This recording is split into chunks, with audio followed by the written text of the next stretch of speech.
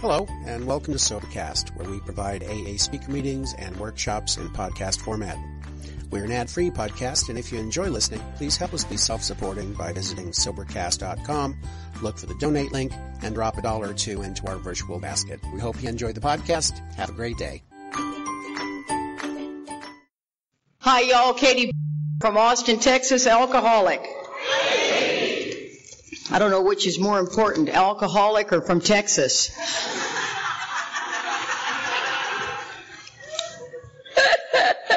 I know I'm in the state that you guys love Texans. I've already had somebody come up to me and go, I don't like Texans. All righty. Wow. Got off to a good start there now, didn't we? My sobriety date is October the 28th of 1984, and for that I am truly grateful. I will be coming up on 30 years sober, which is unbelievable to me. I know it. That is longer than I've done anything other than have a child. You know what I mean? But I got sober when I was 26 years old, and none too early. You know, I see people come in at all ages, and I am grateful that I got sober at 26 years old. I do. It is important for you to know, though, that I have 5.5 months more sobriety than my husband, Charlie, who will be, you know, and they say time doesn't matter, and that is bullshit. It damn sure does. And I love your line, Steve. I steal it all the time. But in our house, when he's having trouble, I tell him in about 5.5 months, it'll get better, honey. Just hang in there. I love that. You know, the speakers, oh my God, the speakers have been wonderful. What a fun weekend these are. And I'm so happy to see you guys up at 9 a.m. I mean, we were going to the wee hours of the morning last night, and everyone was wonderful. Let's give the speakers a big round of applause. I mean, this, you know, and for you guys showing up, I mean, we are all one here. We are all garden variety drunks, you know, and I love it. And Peter was in Austin last weekend, and he was at our convention. We were participants, and I got to see him speak again. And you know, he said something that was so interesting. He said, you know, I fast for 4 hours before a talk, and I was impressed. I was like, wow. And he doesn't do notes. I do, and I don't fast. So my deal is me and God in the morning have this amazing communication that's in front of my computer going on. You know what I'm saying?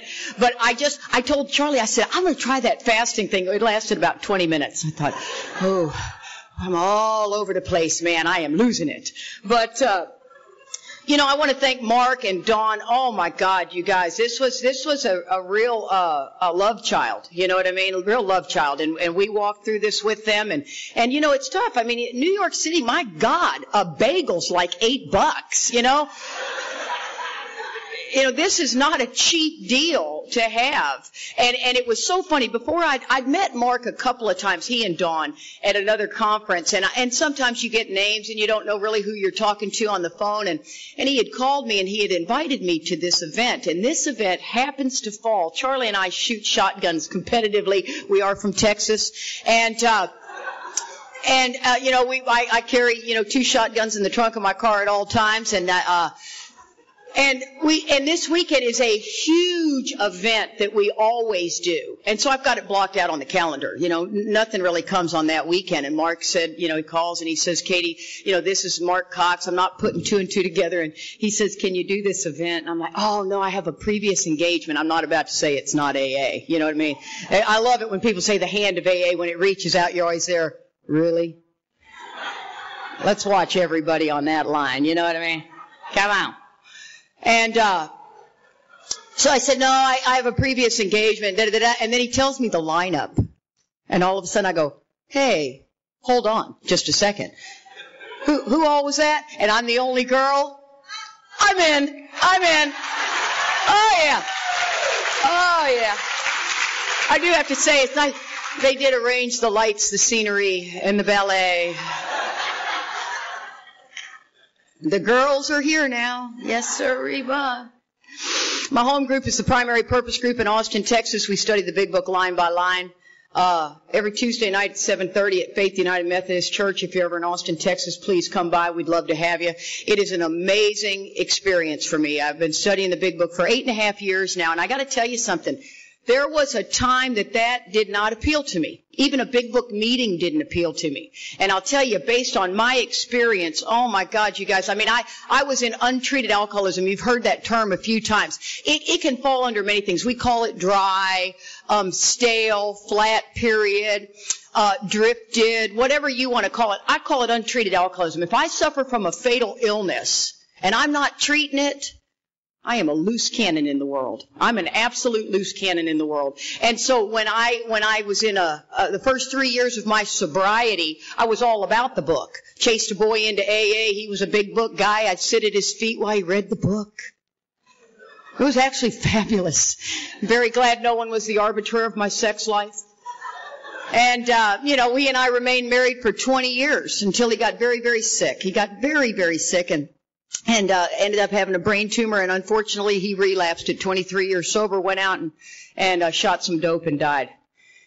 And so today I get what untreated alcoholism is, because you almost lost me. The obsession to drink came back. What? I mean, I thought that was a done deal. That was off the list.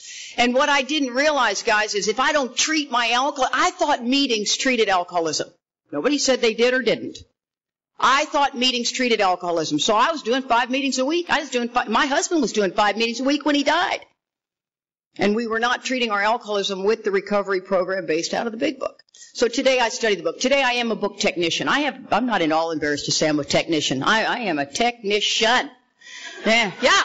God almighty, it's clear-cut directions. We will screw up Disney World books. You know what I mean? Green eggs and ham we can screw up. You know what I mean? So to me, it's like I'm okay to be a technician. Are there people out there studying the book that bug the crap out of me? Yes. Are there people that don't study the book that bug the crap out of me? Yes. So welcome to the Fellowship of Alcoholics Anonymous, man. I mean, oh my God, I've written more inventory on you guys than I ever wrote on my family.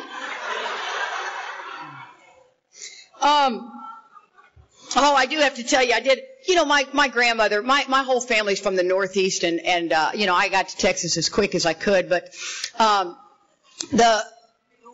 I've never ridden the subway. Man, Charlie's got some history in New York City. Oh, you'll hear it. And, I swear to God, I told him, I said, every time we come to New York, do we have to mention the ex-wife? I mean, can we just come to New York without your world with her? And, so we get on the subway because we're going to go meet Bob and Linda in Manhattan and go for a walk in the park. And so we get on the subway, and it's pretty exciting, you know what I mean? And so we're on the subway, and we get the deal going, and that thing takes off. There's no seat belts, okay? I mean, it's like all of a sudden you're meeting your neighbor, whoa! A little bit faster than the one at the airport, and then all of a sudden, it feels like, remember when you were a kid and you had those train sets that were pretty technical train sets, and they would go so fast, and when they'd round a corner, they'd shoot right off?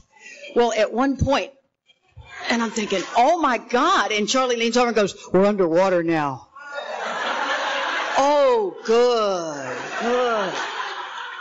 And I tell you what, now, if I were in charge of the subway system, there would be railings. This no railing thing, whoo! Oh man, I could see being pissed off at a boyfriend drunk and pushing him. I could. We do crazy things. We get behind the wheel of a car drunk. Oh, I can push you. Oh, that'd be a terrible decision, wouldn't it? And I got to tell you, in Central Park, I got to get off. I kind of jumped into the story too quick. In Central Park, the boys went for a walk and I went for a run, and I love it. You know what I mean? I'm in New York City and looking all around, and let me tell you, the people run on the trail the same way they drive. They don't stay on their side. See, in Texas, on the trail I run on, you stay on that side, I stay on this side. I mean, they're coming at you. We're playing games of chicken on the trail. You know what I mean? Oh, I'm not moving. Come on, bring it. And I mean to tell you, we just went, whew, got a little tense there. Oh. Whew. And I do a lunge walk that's kind of peculiar looking anyway, but then once I started that, man, the dogs, the kids, people are liking me now, aren't you? Charlie's a funny bird. Boy, he gets out here, and the next thing I know, we're walking by, people goes, "How you doing?"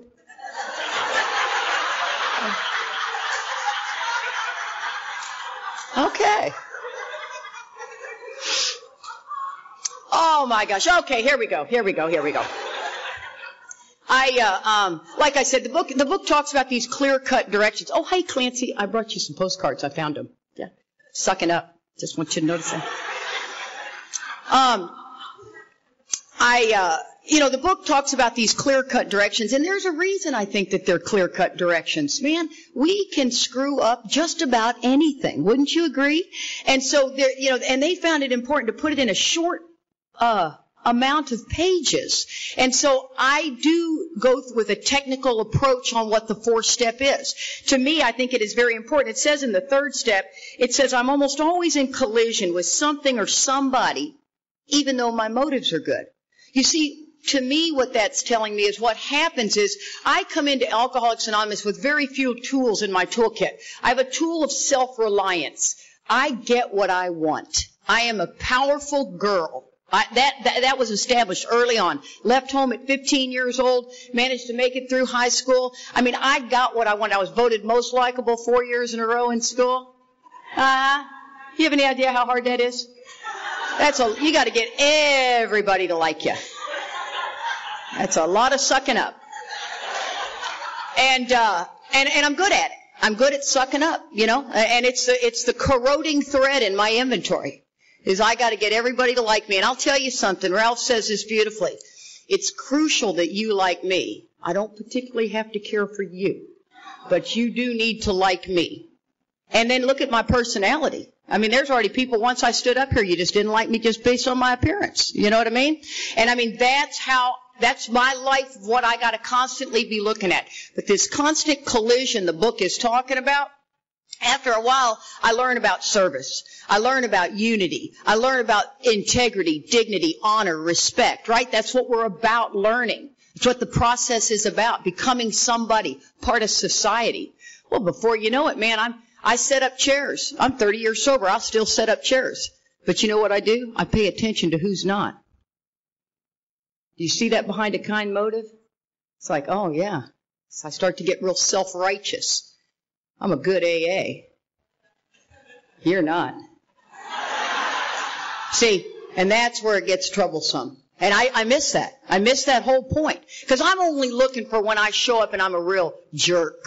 Oh, I get that. That's the obvious one. It's behind the kind motives that I'm troublesome. And then it says in the 10th step, we have ceased fighting anything or anyone, that position of neutrality that Peter was talking about last night. Oh my God, that position of neutrality, I can't get in it by myself. I absolutely can't do it without God's help. It's an absolutely wonderful gift. It's kind of like the bubble on a level.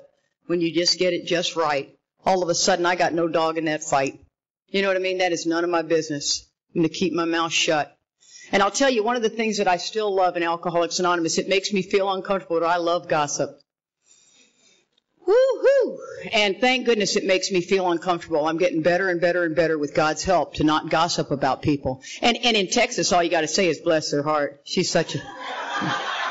Yeah, bless their heart. She's such a dumbass, And you seem to have, you put it in a nice package.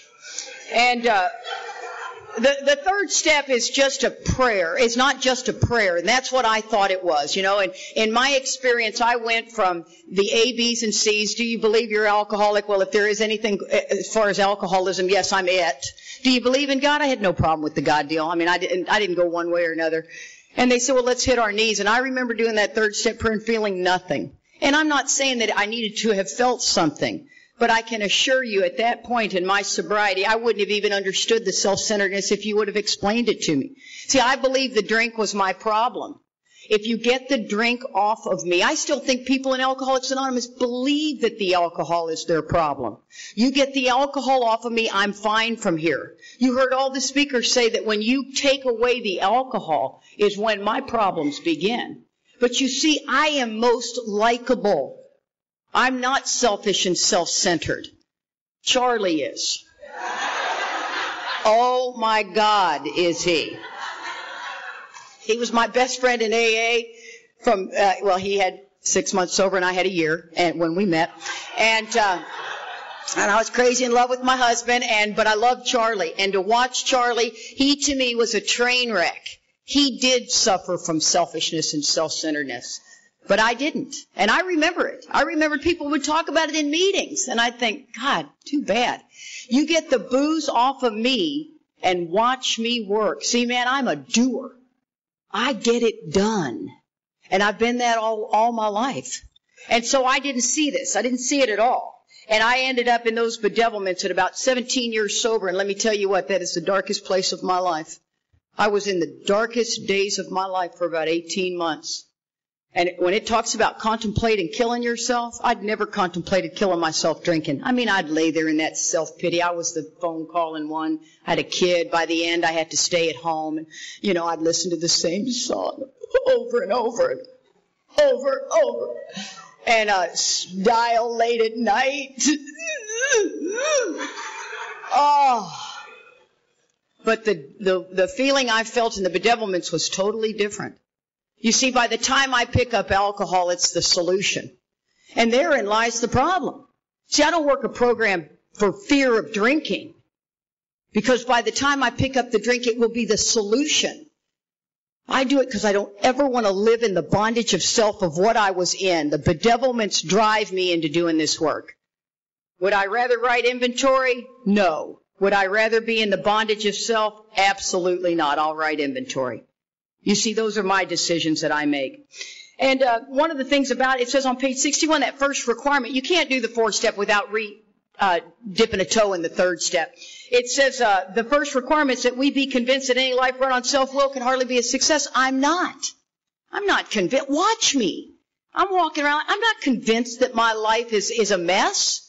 And then it says on page 64, it says being convinced. So between pages 60 and 64, it's going to convince me the many different ways that self shows up. See, if you get somebody and you ask them, what are your defects of character? Well, I'm selfish and self-centered. I'm jealous. I'm envious. Oh, you're going to have to go way deeper for me. Yeah, that's the tip of the iceberg. That's early sobriety. The longer I'm sober, I'm absolutely blinded to it because it's a shapeshifter. I don't even see how I show up until my stuff's in the ditch. You see, when the wheels come off, I don't realize I had a kind motive. I was just trying to be helpful, and now I'm in real trouble. See, I always believe, I'll let somebody in traffic, right? Come on. But I need this. See, I'll hold the door open for you, but I need a thank you. Okay. I'm not going to be holding the door and having about a herd come through. After a while, I'm like, hey. It says that I'm an actor running the whole show. Oh, my God, you guys, let me introduce you to the sheriff. I'm not the actor. I am the sheriff. See, you are the deputy. That's what you are. But when I come in somewhere, last night I went, oh, Charlie, we need to get those lights on me. Did you see the hoist? Woo, woo, woo. Thank you. I am the sheriff of everything. I am the sheriff of the grocery store. I am the sheriff of AA. I am the cleavage police. Yeah. You come in with too much cleavage and I am just like this. And I got to grow in understanding and effectiveness. I have to figure out what is the best way to come at you because if I'm not careful, I will come at your ego. You see, and that's never good. If I come at you too harshly, you didn't even hear the message. My sponsor says, why do you feel like you need to stand up for all the women in AA? No, I'm sick of hearing that. But it's very, very true. Why do I? Oh, my gosh, my old ideas. You really want to know the real one? Because you threatened me. There's the real one. See, we got to be like this. So I got to show you that I'm here for you. Now, it's changing, and it's becoming more important that we are like this. But at first, it's because you threatened me. And that's never good, guys. And that's what I got to get down to. I got to get down to the swallowing and digesting. Then I have this bizarre delusion that if all my arrangements would stay put, if everyone would do as I wish, it'd be utopia. Don't you believe that? Oh, yeah, I take this motive and this delusion that everything would be great, and I run my actions through there, and the worst I'm going to get is an A-, because I'm a good person. See, we alcoholics are not malicious and bad people. We're just self-centered. I believe that we're missing so many filters. I mean, I encourage you to go through your day-to-day, and when you're talking to somebody that is not in this organization, look for this reaction.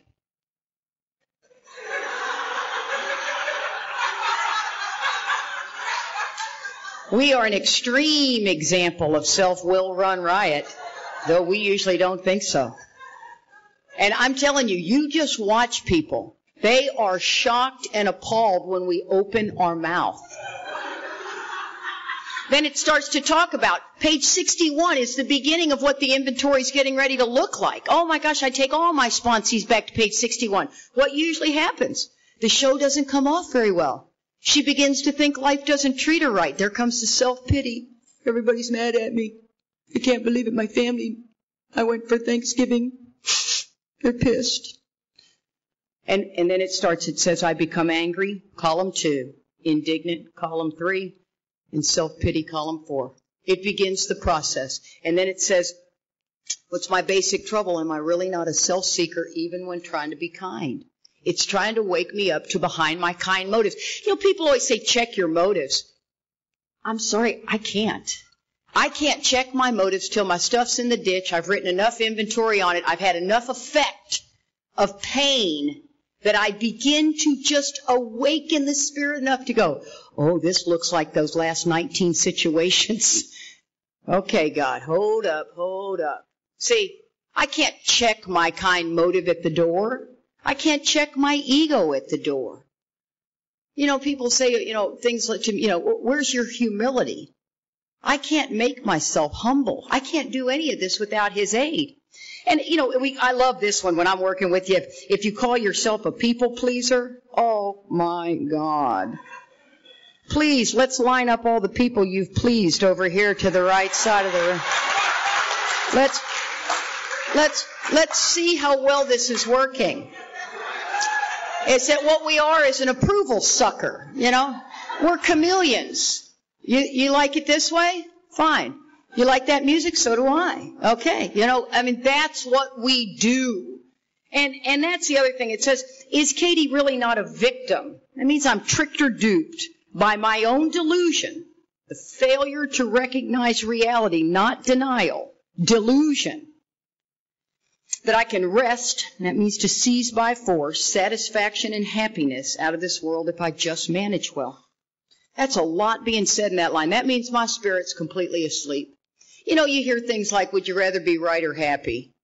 What a stupid line. Both. I mean, you know, I want to be happy when I'm right, okay? And I want you to know that. I'm not going to go, oh, silly me, I'd rather be happy. You know, it doesn't work that way for me. I'm the kind of personality, I'm a lot coming at you. You know, my husband likes to say I'm a little like taking a drink out of a fire hose, man. You get a lot more than you were expecting. And that is very true. And one of the things about that is, you know, it says rest, satisfaction, and happiness. Do you see where it says, would you rather be right or happy? I'd rather be both.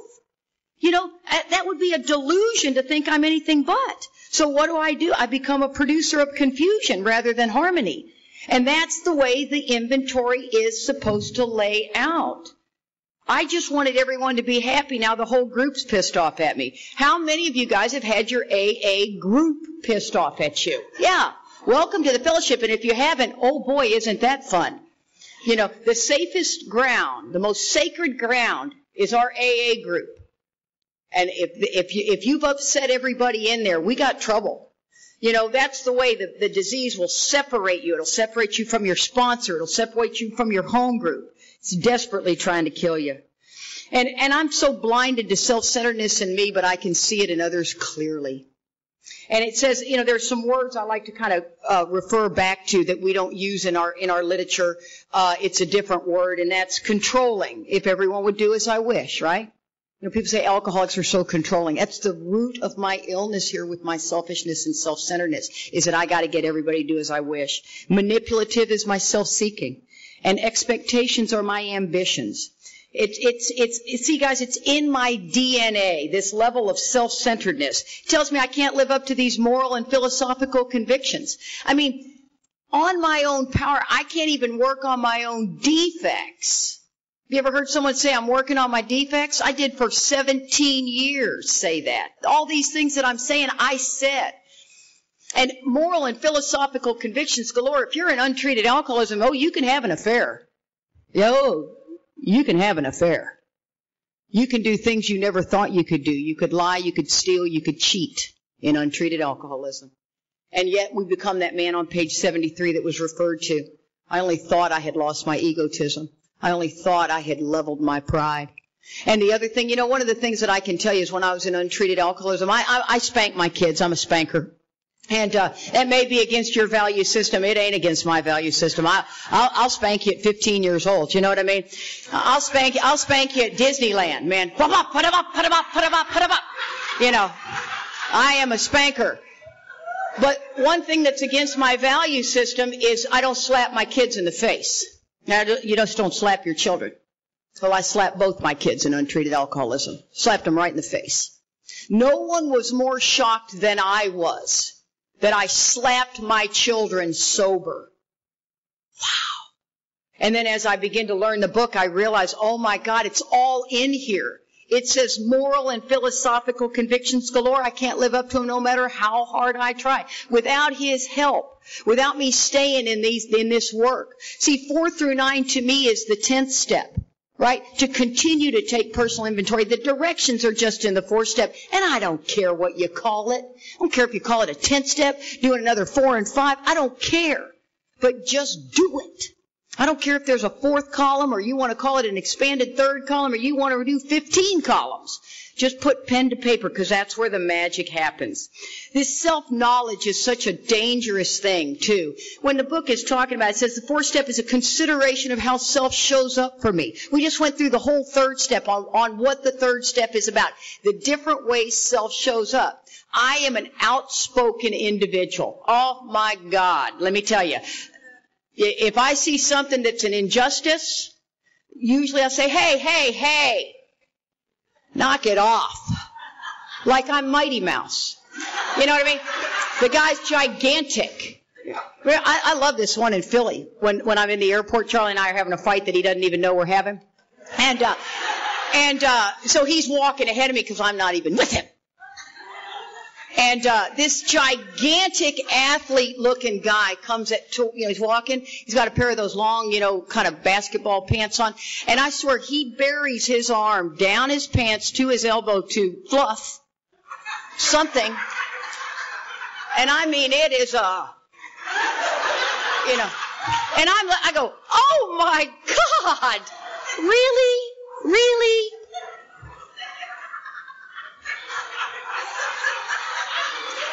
I'm just saying, man, sometimes you can't shut me down. You know what I mean? And now, he didn't stop. We didn't have a little chit-chat. He'd go, I'm sorry, I buried my arm down to my elbow. But I couldn't believe nobody else was saying something. Okay, so it says, so I am an off-the-chain kind of personality, right? I am. Now, if you show up, and you couldn't say peep if you had a mouthful. You couldn't stand up for yourself if your life depended on it. Does not make you any less alcoholic than me. Matter of fact, it's just the different ways that self shows up. So that's what the 4th step is. It's a consideration of how self shows up. It's the tapestry of Katie's life. And in order for me to be able to have anything to take in the 6th step to God that's objectionable, I got to be able to see, how do I do it? How do I show up? There's warnings. The spirit falls asleep. It dreams that it's awake. So I'm asleep going through life dreaming I'm awake. Awake and aware, awake and aware. If I tell you to go out of here, well, now I don't know about New York City, but, you know, the surrounding areas, if I tell you to look for a white car, you'd be shocked at how many white cars are out there. About every other car is white. And that is heightened awareness. You now have a heightened awareness. Those cars have always been there. But I had a heightened awareness of them. That's what the inventory process is. The knowledge of it won't do squat. Because I, on my own power, cannot take these away. I can try to behave better, don't get me wrong. But God has to remove these things. Listen to the many different ways that the spirit falls asleep. A victim of the delusion, I can rest, satisfaction, and happiness if I just manage well. The more we tried to have our own way, the worse matters got. The victor only seemed to win at war. The word seems is italicized, which means I think I'm getting it. It says, the alcoholic is an extreme example of self-will run riot, though he usually doesn't think so. See, life's not coming at me, it's coming from me. I didn't get that. I thought life was coming at me. It says the world and its people really do dominate us. In that state, the wrongdoings of others, fancied or real, have the power to kill. I'm telling you, I didn't write inventory. Oh my God, I didn't write inventory for 15 years. And I don't know why I thought I didn't have to. And you may not write inventory. Hey, I'm not telling you have to, but I'm telling you, you're probably living in an experience. You got an experience that is not. Let me reword this, because this can go against your ego. If you're sitting out there not writing inventory, you're going, "What is it, little lady? Go ahead and tell me what I'm doing wrong." I had an opinion on an experience I hadn't had. And when I realized the more I would write, just jot down, heck, I don't care if it's on a bar napkin, jot down what pisses me off, myself, the cause and the effect. It is amazing if I share that with another human being. You heard Lorenz reading inventory. I mean, that kind of stuff is amazing. And it is in my lineage that you put pen to paper. As a matter of fact, it's not only in my lineage, it's in the book. You know what I mean? So I'm going to treat my alcoholism by putting pen to paper. Do I do it on everything I'm pissed off at? Of course not. I have my own barometer. I can call my sponsor with a verbal 10-step, and if I get the freedom I need, that's it. I'm all good. But if by that evening I wake up at 3 o'clock in the morning, my eyes ping open, and that son of a bitch, I'm writing inventory. Because of this line, the world and its people really do dominate us. In that state, the wrongdoings of others, fancied or real, have the power to kill me. I get blocked from the sunlight of the Spirit. The fourth and fifth step talks about this life or death errand. Next, we launched out on this course of vigorous action. Now, I always thought the course of vigorous action was 4 through 7. I was incorrect. It says the first step of which is a personal house cleaning. It's 4 through 9. I missed that whole thing. I hear people stop on the 5th step, and they just kind of do the 6 and 7. I did it for years. I didn't even know what 6 and 7 was. It's 2 paragraphs, for God's sakes. I mean, how important can that be? I always went to the 12 and 12 because I needed more depth. I didn't realize that from the doctor's opinion all the way up to the 6th step, it was preparing me for the 6th step because I didn't study the book. Today I am a technician. Today I get what the book is telling me to do. And let me tell you something, guys. I was a fitness professional for 30 years. And I can get you fit. Do you believe that? Come on. Yes. Now, I can get you fit. It is going to require so much on your part. But I know how to get you fit. I know how to get you to eat right. I know how much you need to exercise. I know exactly the kind of exercise I can get you to do. But if I can't get you on that treadmill, we got nothing but knowledge. And that's what I'm talking about. This is a program of action. And I love that I'm in a lineage that puts pen to paper. I just love it. Because, my God, I cannot, other than the guy in the airport and the hand down the pants thing, I have been so much better. You just be, I walk away, I got no dog in that fight kind of deal. And so I look at this as launching out as a golf swing. It just goes all the way through. It's 4 through 9, because traditionally there's going to be an amends in this process. I don't write inventory where there's not an amends, even to the man I hate. And so the 3 different types of inventories there's a resentment inventory. And the reason it's selfish and self-centered is because you didn't do what I wanted you to do. A fear inventory is I'm afraid you're not going to do what I want you to do. And a sex inventory is I feel guilty for what I did to you. Do you hear the selfishness and all of that? Now keep in mind, a sex inventory, as we get into that one, a sex inventory is really a conduct inventory. You know, there's very few things in the book I would want to change, but I do want to change some things. So do you. And I would like the word to be relationship instead of sex, because for some reason you say sex, I think of the act. And it's not about the act of sex. It's about the relationship with sex, which would mean my relationship. But it's also a conduct inventory.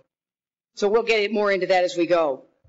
It talks about in the 10th step that if you don't take regular inventory, you usually go broke. Or excuse me, in the 4th step it says if you don't take regular inventory, you usually go broke. Oh my gosh, I can sit in meetings and hear where somebody, have you heard the guy who's constantly complaining about the divorce? Oh, or the boss. And what I do today is I'll walk over there to him and go, you know, I try to work with the girls, and I'll say, man, it sounds like you are really upset with your in-laws. Oh, yeah, did you hear me? Oh, yeah, I've heard you for the last couple of weeks. You know, you got a few minutes? Sure. I take him outside, man, I'll sit down, I'll write the darn inventory for him. I'll put it in column 2. I'll talk about what it affects in column 3. I'll talk all about that. See, because to me, I've been given this gift. I do believe that I have the power to get you connected to the power, right? I am the vessel to connect you to the power. Do you believe that? Do you have a message of depth and weight? These are questions you need to ask yourself. Because if you don't, trust me, there is directions in the book to get it. If I want to be as effective as possible with another sponsee, I better know what I'm bringing. I always take it back to fitness. Mark Houston was the one who said, God, Katie, of all people, you get fitness. It says stay in fit spiritual condition. You know what's required, the disciplines that I have to do. I'm down at the gym today. There's quite a few people there, actually. Not all of y'all, but it's quite a few. And I'm down at the gym because I got to stay in fit spiritual condition. I eat good because I got to stay in fit spiritual condition. I am a fitness professional. I do my prayer and meditation. I do my evening review. Do I slack? Of course I do. And do I pay the price? Wow. Yes, I do. I'm telling you, I write inventory, I bet, on my husband about once a month. And, you know, it always gets a laugh. But I'm telling you, how many people in this room are currently married? Just look around the room, guys. Next relationship you're in, you might want to write inventory once a month on them. I'm just saying. Because the reason for that is, before you know it, all I see are his defects. And then before you know it, I've married the wrong man. You see, and I work my way right out of it. Everywhere I go, I can ask how many people are married, and it's a handful. And I really believe the book, the 12 and 12, says we can't form a true partnership with another human being. That's a sponsor, a neighbor, a boss, a significant other. And Charlie makes my evening review. You know why? Because I've got to see that my troubles are of my own making. It's not Charlie. I never consider the stress he's under. He is just not doing it the way I want him to. And that's the problem. I'm telling you, it's a dangerous thing. You know, the book talks about inventory being a fact-finding and a fact-facing mission. Oh, I love that. Matter of fact, I take all emotion out of an inventory. I'm not going to sit there and do a fifth step with you while you're bawling your eyes out the whole time. As a matter of fact, if you do that, it's dangerous. It's very, very dangerous to me. We're re-feeling. We're not looking to re-feel. We're looking at the facts. I feel like it's like a court of law. Ma'am, just answer the question. Just answer the question. God almighty, that's a yes or no question. Just answer the question. We're going to be here for 9 days, you know. I mean, you should see me. I am moving. I am moving through this thing. Mark used to say you could ask an alcoholic if they were married and get a 15-minute answer. That's a yes or no question. Yeah. Let me ask, how many people in this room have been married? Have been. Yeah, the hands go up. More than once. Oh, yeah, there's the wave. Twice. 3 times. 4 times. And you're kind of waiting until your number gets hit. Wow!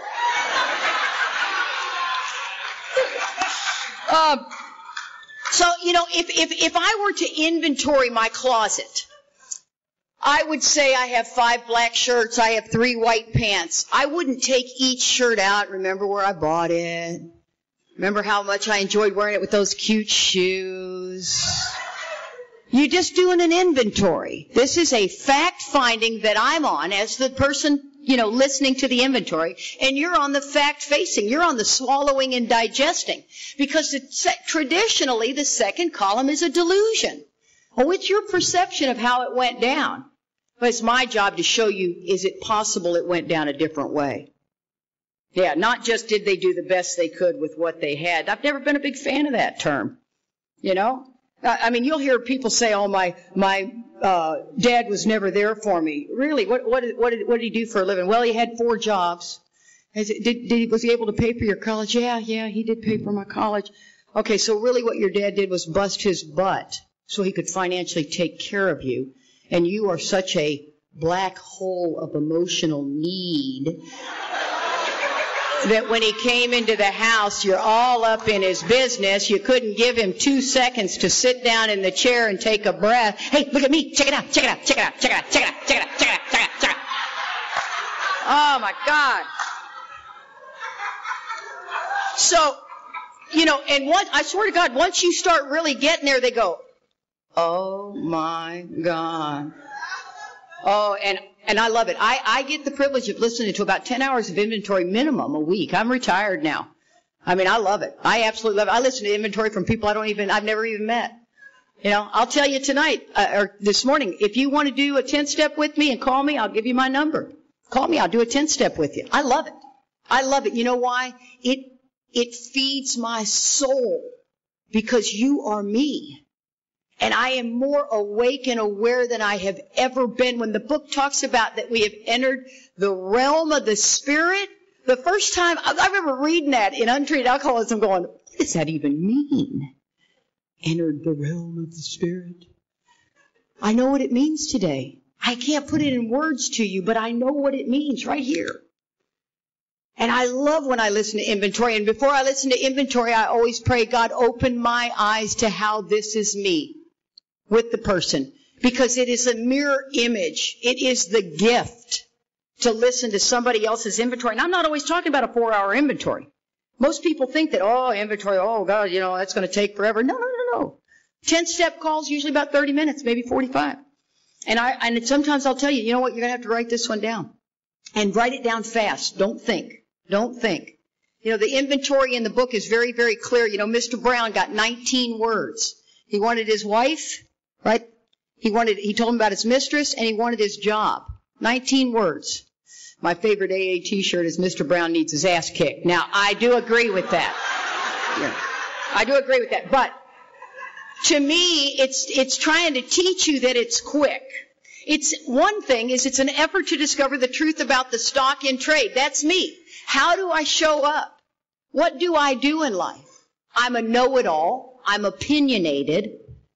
I have tried to not be sarcastic. Wow, the entire state of New York has a lot of sarcasm. Jeez. How you doing? Worth looking at. Do you find sarcasm offensive? Ask the person you were just sarcastic with. Did that hurt your feelings? Yeah, it did. Sarcasm is ripping of the skin. It's a tough one. And sarcasm to me is the ego just being, blocking you. My dad was from Chicago and he used to say, Katie, you'd screw up a 1-car funeral. And then he'd say, your ass would fall off if it wasn't hooked on. And I always thought, you're so funny. And the more and more I thought about that, I just began to lose my self-confidence. Now I was a pain in the neck. My dad did a great job. Oh my God, I got his humor. I got a ton of stuff. And I also got some of his ugliest qualities. Opinionated, outspoken. And if I can channel that through God's power, I'm a very powerful woman in the rooms of Alcoholics Anonymous. I know that. And I'm also the kind of person that will climb the highest mountain for you, man. You show up and you really want this deal, I will bust my ass for you. If you take any of it for granted, you'll move to the bottom of my list real quick. It's the way I operate. It says one object is to disclose damaged or unsaleable goods, to get rid of them promptly and without regret. Oh my God. If you're not careful in an inventory process, you go from self-righteous to self-pity. And the ego loves it, as long as you're still thinking about you. See, you got to go from self-righteous to right here, to where God can remove this. Do you believe that? It says in the fifth step, we will be delighted. Oh my gosh, be very careful you don't drift into that self-pity. We try to keep the emotion out of it. It says self-manifested in various ways is what had defeated us. How do I show up? We have to get down to the causes. That's the second column, and the conditions. That's the third column. How do I show up? I can't fool myself about values. Oh my gosh, you guys, I can't even begin to tell you. Values, old ideas. You've heard the term several times. Values are a tough one. See, there's a lot of, one of the things about values I can tell you is I believed I was a good parent. I got sober. I took parenting classes. We did group therapy for families. I mean, we were all about how do the kids feel. We were doing the deal as a good parent. And my kids love me today. I have a 35-year-old, a 25-year-old. I got 3 grandbabies. Oh, I swear to God, those grandbabies are the best. Don't you just love them? Oh, my God. I swear, Max will say, Graham, can I have a popsicle before dinner? I'm like, have 3. I don't care. Run with the scissors, baby. You know, I don't care. I'm not going to be the disciplinary. I'm done. And, but one of the things is I am a good parent. Now, Charlie, on the other hand, not so good to me. Now, I've written so much inventory on this. And what I didn't realize is my I am a good parent went to I am a better parent than you. And I didn't know that till I did inventory with Lorenz. Now, I'd done 100 pieces of inventory with my sponsor, Marty. And she was, doing an amazing job. And I kept getting hit because his youngest daughter stole some of my jewelry. And this kid, I'd like to hold her head underwater. I kid you not. Just to scare the crap out of her. Oh, she pisses me off to the point to where I want to get physical. You know what I mean? And I called Lorenz and I said, oh my God, Mike, I just read inventory to my sponsor and I just don't feel like I'm completely free. And I said, read it to me. So I'm reading it to him and I'm talking about it. He goes, well, Katie, it sounds like you petted the rattlesnake and it bit you. Oh yeah, this little girl's a thief. She's a liar. And she blows up the world.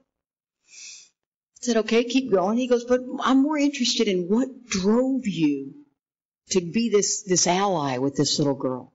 Well, because I wanted her to succeed. I really wanted her to do well. Oh, I'm such a giver.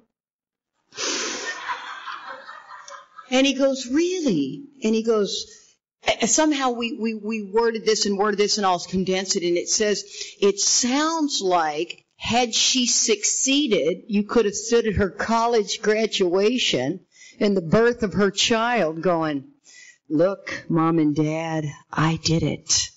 I did the good job. So Charlie and the ex-wife,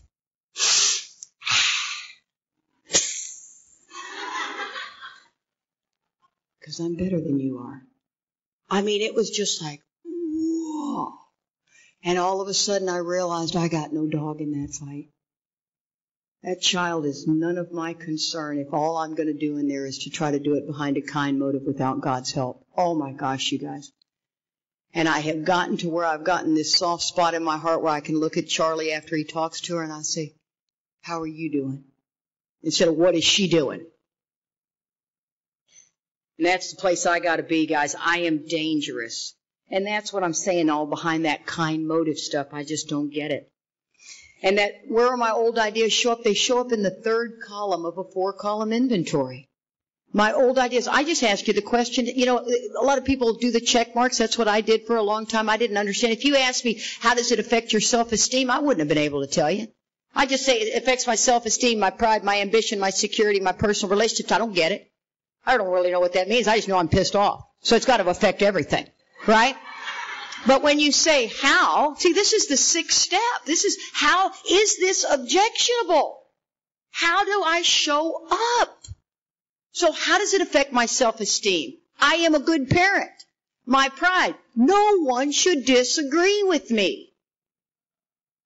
My ambition. If she would do as I wish, this show would be great.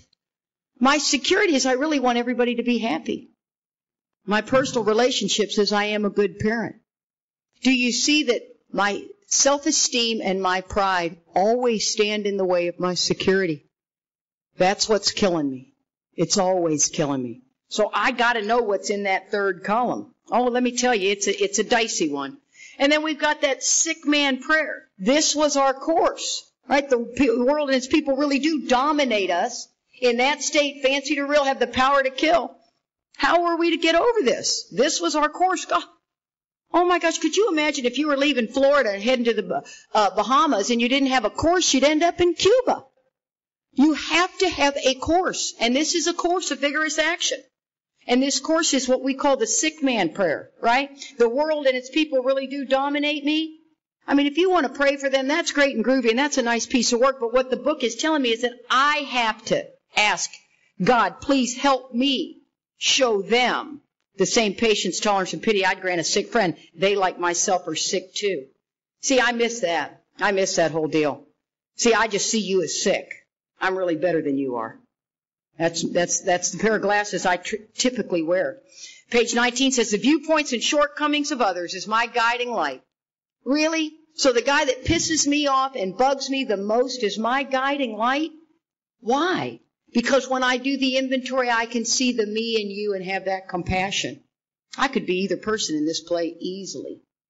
I can't imagine being the guy in the airport sticking my hand down my pants, but I'm sure I've done a couple of those, that was inappropriate. That's what I'm talking about. I could be either person. And the fourth column, it says to refer to our list again. I don't care what you call it. It says putting out of our minds the wrongs others have done. See, the book is very clear that it is not about my part. If there's anything in AA I could erase, it would be the term my part. It's not in there anywhere. The only place it's really in there is to the man we hate. But the rest of it is all mine. Disregard the other man entirely. The inventory was mine, not theirs. And that's what it's talking about. Selfish. My fourth column, it's going to be how I'm self-righteous, how I show up self-reliant, how I show up self-pity, dishonest, how I lie. Oh, I can lie. I'm almost 30 years sober. I can lie like that. I can tell somebody I saw their text, and then when I finally call them a week later, I tell them I didn't see their text. That's a lie. Yeah, I didn't see your text. Oh, you texted me. Oh. So I lie. Okay? Let's get that out there real clear. I also don't tell you the whole truth. Right? Heading to work in a hurry. Left the house late. There's an accident. Yes. Blame it on the accident. See, I can weave a story. And then the worst one is the dishonesty, is the delusion. I believe a delusional lie. And I'm driven by that fear. That's the problem. Selfishness and self-centeredness. That's the root of my problem. I am driven by 100 forms of fear. All my old ideas. Self-delusion, self-seeking, self-pity. I step on the toes of my fellows, and they retaliate. That's where the period is. They hurt us, seeming without provocation. But invariably I find that I made a decision based on self that later placed me in a position to be hurt. What did I do? And if I ask the right questions and I'm on a fact-finding mission with you, we'll figure out where you made a decision. And then all of a sudden you get to be free. See, the cause is always fear, and the condition is always self-will and self-reliance. It always is. This self-centered fear is my problem. I'm afraid I'm not going to get what I think I need and lose what I got. I'm afraid I'm not going to get the job. I get the job. I'm afraid I'm going to lose it. I'm afraid I'm not going to get the guy. I get the guy. I'm afraid I'm going to lose him. I finally get sober. I'm deathly afraid I'm not going to stay sober. I mean, it's self-centered fear, that ping pong ball. You see how you cannot be in a position of neutrality with that in your life? We're still doing well on time. How are you doing? You still with me? Because now we're just at the fear inventory. The fear inventory, guys, it's interesting. Some people technically see a fear inventory as 4 columns. I don't. I see a fear inventory as 2 columns. the fear inventory, it says it's the corroding thread. It's important that you know what your corroding thread is. My corroding thread is I got to have everybody like me. Oh my gosh, almost every inventory goes down to that. And look at my personality. Oh, you either like me or you don't. Trust me. And that's a tough one for me to do. I'm the best at everything. That's the other corroding thread I have. I think I'm the best at everything. Man, I will. You should see me out there shooting with the boys. I'm gonna be on the cover of the magazine. Yeah. I mean, to tell you, and if I don't get good, I go and I just cry. I'm better than that. I know I am. And that's what I'm talking about. Oh my gosh, you can't even begin to believe how this corroding thread will eat my lunch. And that's why that evening review is crucial for me, because I've got to take those corrective measures into my prayer and meditation. I've got to ask God, help me be okay with just you and me, man. It's just me and you. Let me be okay. See, because I'm not. All my life I always had to overachieve to prove to you. Cut off my nose to spite my face. It says this short word sometimes touches about every aspect of our life. It is an evil and corroding thread. The fabric of our existence was shot through with it. And in our meeting, we have a 1964 dictionary. You know, we're techs. That's what we are. And in this, we asked Charlie, said, hey, look up the word shot. Now listen to what the word shot meant. I shoot shotguns. I thought it meant blow a hole in, you know. I mean, that's what a shotgun does, blows a hole in it. And that there's the hole of fear. That's what I thought. See, if I don't check out my stuff, I just take that and go. And it says the word shot is woven with warped or weft thread, causing the fabric to take a different appearance based on the viewpoint of the observer. So that's self-centered fear. I get the guy. I can't believe it. Now I'm afraid I'm going to lose him. See, the fear just changes. When my husband died, I had just gotten him a life insurance policy. He was 6 weeks from it being the 2-year, period that he didn't kill himself.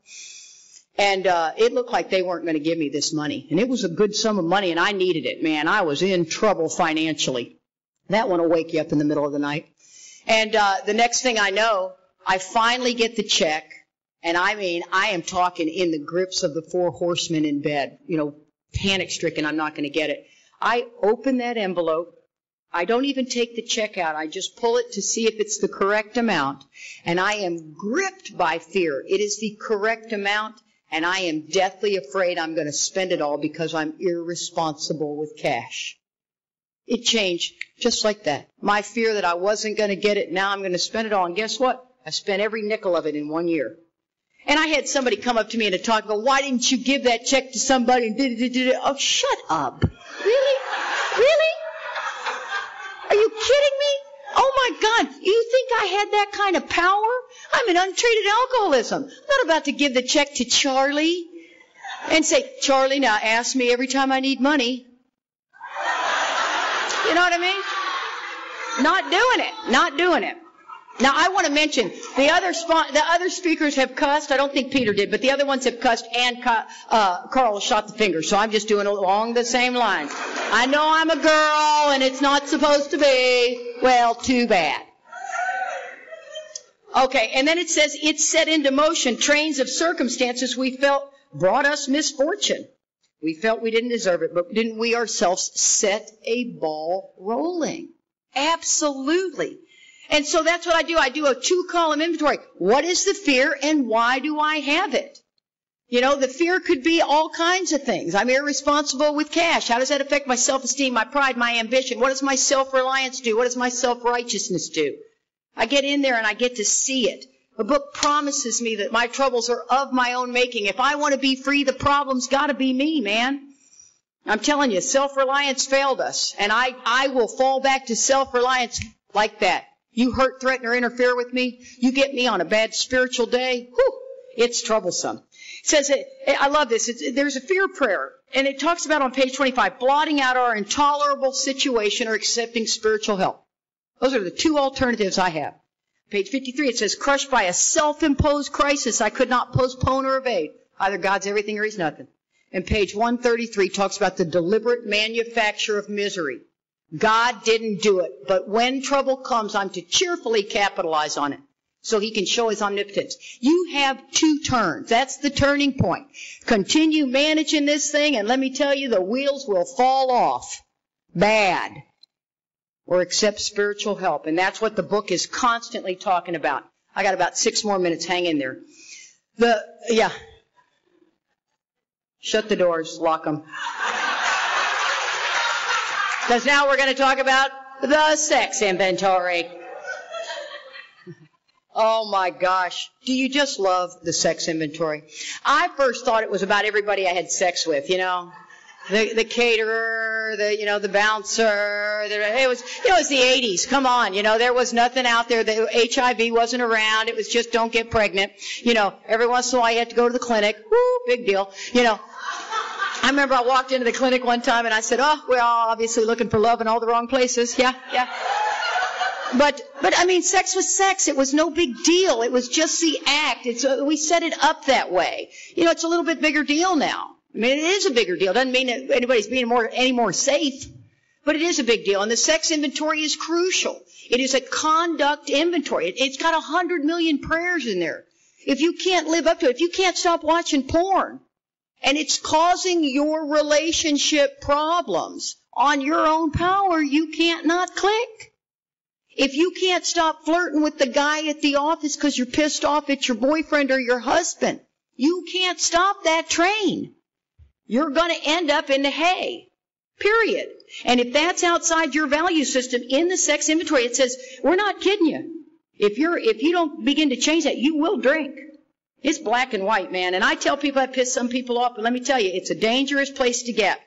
It says we are not the arbitrator of anybody's sex conduct. Thank God.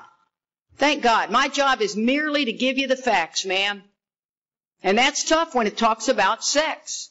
It says many of us needed an overhauling. You know what the word overhauling means? Examine thoroughly.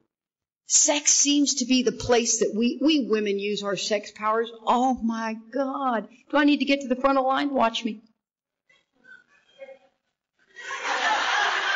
Oh, nobody's getting laid, trust me. You know what I mean? I'm just getting to the front of the line. I need to borrow your pickup truck. I'm not even kissing you. Just give me the keys. You know what I mean? I will use my powers and you boys fall for it so easy. Oh, I swear it's like shooting fish in a barrel. It's a poof, poof. It's just this, oh, come into the light. Yeah. Get the net. Got him. And the book talks about there's 9 questions. 9 questions. It's not a 4-column inventory. There are 9 questions. Very, very important 9 questions. And I got to tell you, one of my sponsees, oh my God, was her. She had boys, girls, you name it. We had the whole, let's bring in the whole camp and we'll sleep together. And oh my God, was she sexually active. And to try to, get this girl down to her real values, because most of us values are really monogamous. They really are. And so she says to me, Katie, I've met this guy. I had to write out the whole Sane and Sound Ideal. I met this guy. Oh my gosh, he's fabulous. He doesn't drink. Really? She's wild. Really? She goes, no, he has a breathalyzer in his car,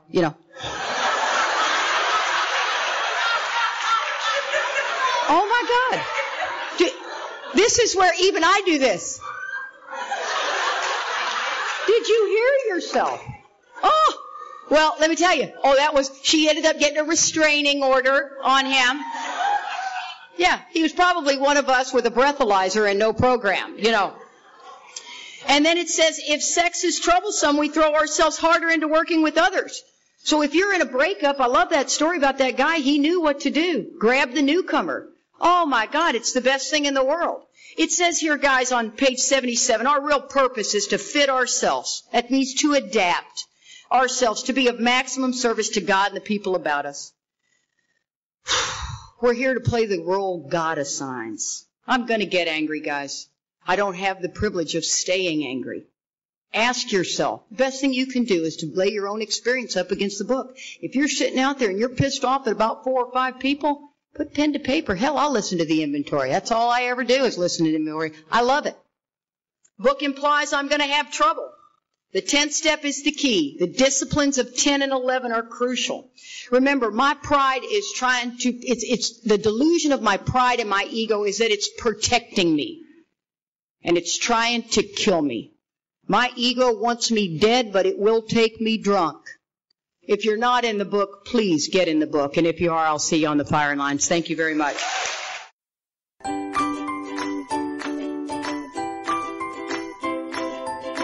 Thanks for listening. I hope you enjoyed the podcast. Sobercast is ad-free, and we'd like your help in order to keep it that way.